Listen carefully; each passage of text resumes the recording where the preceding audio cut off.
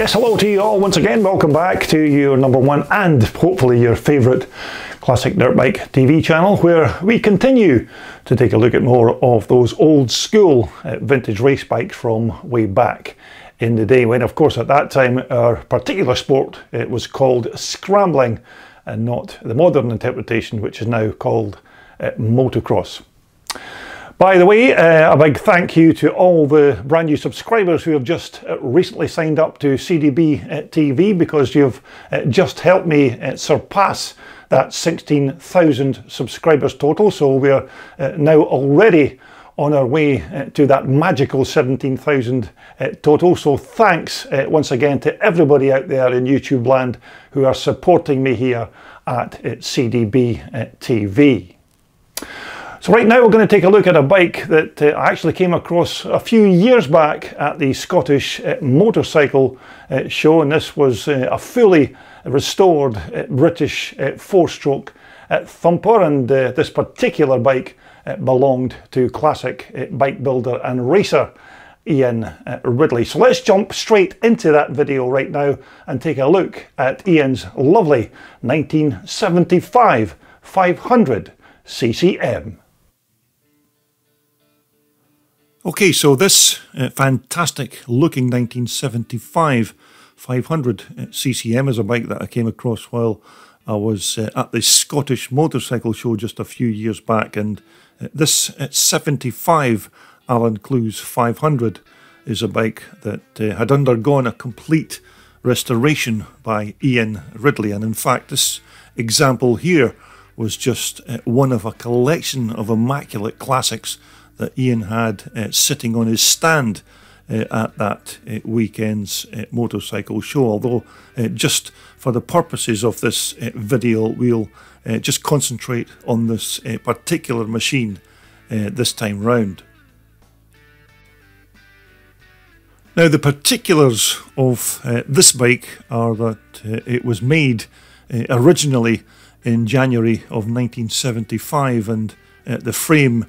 number is stamped at 75001, which suggests to me that this was possibly the first chassis off the production line in that year. And also, just in case you're interested, the engine numbers are stamped at 90, 84, 10, 75 and 20. So if you're a CCM expert and you're able to source engine number data, then you'll be able to learn exactly what the parameters are for this bike's power plant. So for all of you CCM aficionados out there, here's a very quick look at some of those numbers, once again relating to the frame and engine on our 1975 500. But without doubt, these iconic CCMs are certainly up there with some of the great Alan Clues bikes of the 1970s, and these yellow tankers will be forever associated with the legendary works CCM rider Vic Eastwood, who was one of a team of 3 riders that Alan Clues employed in 1975, with of course the other 2 being the great John Banks and of course the legendary Norman Barrow, who were all top British riders in that year. Now, as I remember, back in 1974, CCM did have metal profile front forks on these bikes, although for 75, Alan Clues then designed his own forks with these alloy bottles on the top of each fork leg, so that longer springs could be fitted and the oil capacity in each leg increased. And these forks also had magnesium sliders and adjustable damping both ways. So these Clues forks were seen as quite a big improvement over the earlier metal profiles. And furthermore, bump damping could also be adjusted by turning this little screw either way, which was situated at the bottom of each of the fork stanchions. And once more, a nice set of triple clamps, all nicely painted up by Ian during the bike's restoration. But many of the fork yokes or triple clamps on these CCMs were manufactured in magnesium, but I'm unable to clarify if that's the case here with this featured bike. But certainly these front and the rear hubs on our 75 bike are the genuine CCM article, which is in keeping with the many stock original parts that are fitted onto this bike, because these are super rare parts nowadays, which is why you often see those remanufactured CCMs in these modern times now being fitted with either CZ or even micro hubs, because these original CCM hubs are virtually impossible to find second hand, and because, as I said, being made of magnesium also adds to the rarity of these components. But back in 1975, it's said that Alan Clues wasn't too happy with the old shocks that were fitted to these CCMs, and because there wasn't much of an alternative on the market at that time, he then approached Armstrong to see if they could help, and they ended up manufacturing a pair of gas and oil dampers, which surprisingly worked very well. And as you're aware, ironically, Armstrong would end up taking over CCM some years in the future.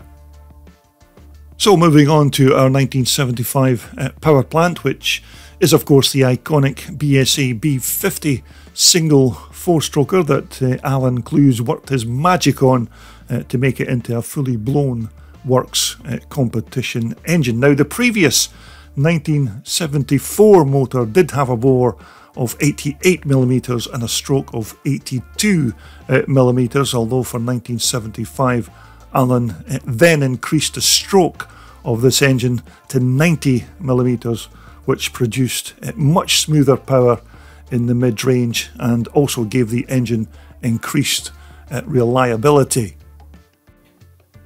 And these gold coloured clutch casings were certainly a bit of a trademark for these 1975 motors, with their superbly machined and ribbed castings.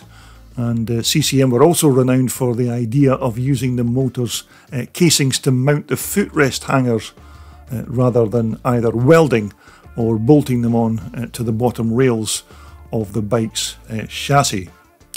But you certainly have to give Alan Clues credit for what he did with this old BSA engine, because he took what was basically a pretty lame road bike motor and then retuned it for much more power. And after he'd worked his magic on this B50 power plant, it was more than capable of taking on anything that the Japanese had on the racetrack at that time, and more often than not, he was beating the many big bore two-strokers that were dominating motocross in the 1970s. And this motor certainly had more than enough grunt to satisfy the likes of Vic Eastwood and John Banks.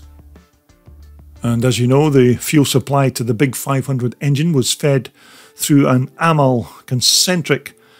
carburetor, and as I remember, I'm pretty sure that these were quite good carburetors for their day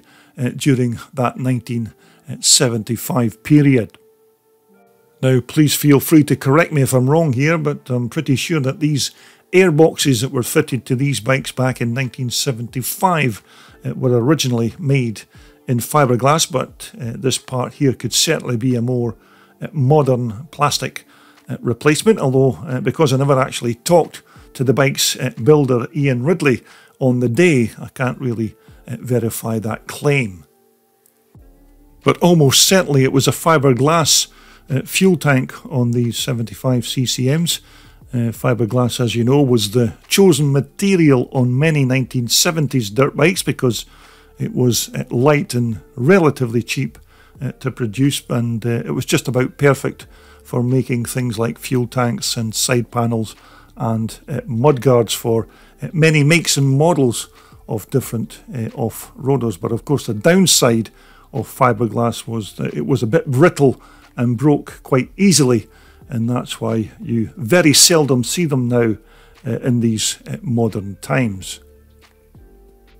Now, there were no silencers or tailpipes to speak of on these big four-strokers. It was just a simple straight-through big-bore header pipe that led into this stubby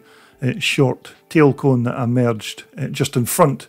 of the right side of the rear shock. Although I have to say the workmanship and finish on this Ian Ridley bike is certainly first class, and this rear hub here has been completely refurbished and then relaced with brand new spokes onto the bike's original wheels, which I believe have been powder coated, although I think back in the day these would have more than likely have just been polished alloy rims when they first left the CCM factory at Shifnal Street in Bolton. But these steel CCM chassis and swing arms in 75 were TIG and bronze welded, and then of course chrome plated, and many of these frames would have been built by the great Mike Etoff, who, as you remember, later left CCM to start up his own motorcycle company, Cotton EMC, or Cotton EMX as it was later known. But Mike Etoff was without doubt instrumental in the early successes of the Alan Clues empire. But you have to say that this is certainly a high quality build from Ian Ridley, who's done his very best to retain as much of the bike's originality as possible. And although the control cables are of course replacement items, much of the rest of this CCM machine, including the handlebars, levers and throttle gasser, are still the real deal from that legendary 1970s era. But you certainly need a steady hand on this throttle twist grip to keep that big B50 motor in its place. But of course that wasn't really a problem for the likes of John Banks and Vic Eastwood, who would wind this gasser fully to its stop each time that they took to the racetrack. And the great thing about these big CCMs is that you didn't have to keep constantly pulling the clutch in and out to shift that 3-speed gearbox, because normally you just leave the start line and then either use second or third gear on the racetrack, because these things pulled like the proverbial tractor, and even to slow down it was usually just a case of closing the throttle and let that big B50 motor do all of the engine's braking. But since the rebuild of Ian's 1975 500, as you've probably guessed, it's never been put back on the racetrack, which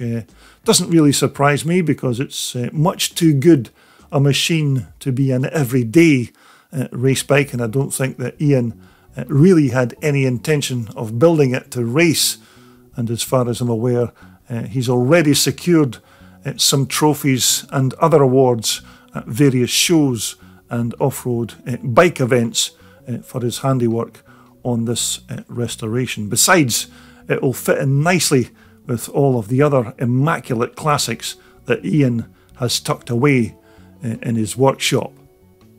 And it's said that when the great Vic Eastwood rode one of these 75s back in the day, he certainly